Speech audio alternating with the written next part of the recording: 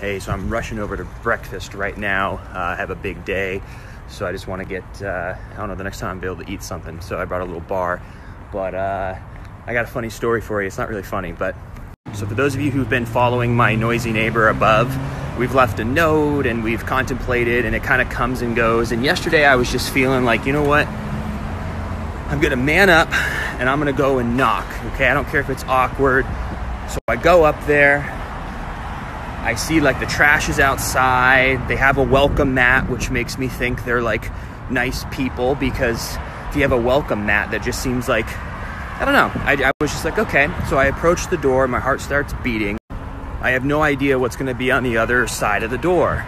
Is it going to be like some angry person, someone sweet? I have no idea.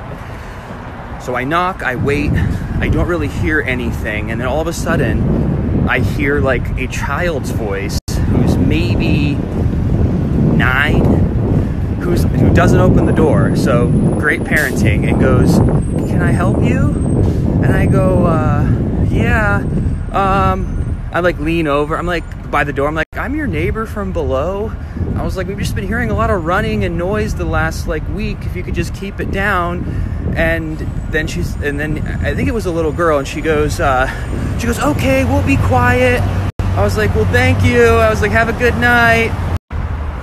So I went upstairs, not feeling like a big man, considering that it was a little kid, and I don't know if the parents are home. I don't know the situation, and they weren't as loud, but they were still running around. But we could tell that it's just like kids. It's kids. So I mean, I guess we're just gonna, at least it's not some like adult or somebody who's been like being an ass. It's like kids, but then there should be supervision of someone saying, "Hey, we live in an apartment, you can't run and jump around like this." But it was just such a sweet kid, even though I don't know who the kid was. But that's actually so yeah, that's my story.